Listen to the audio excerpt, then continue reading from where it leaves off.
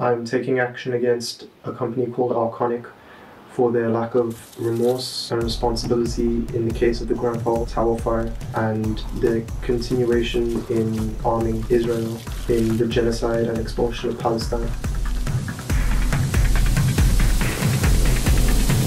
The cladding that was used in that building is made by this company. And they were the main contributor to the rapid spread of fire, which ultimately took 72 lives.